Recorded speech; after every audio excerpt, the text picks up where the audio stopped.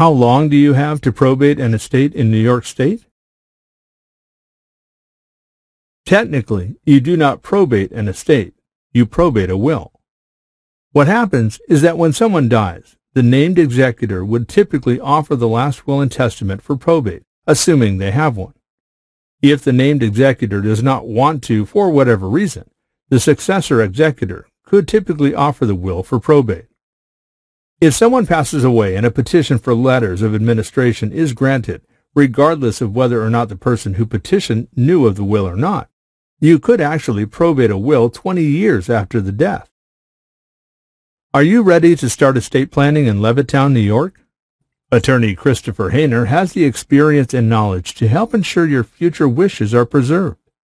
Request a consultation by visiting our website at www.chaynerlaw.com.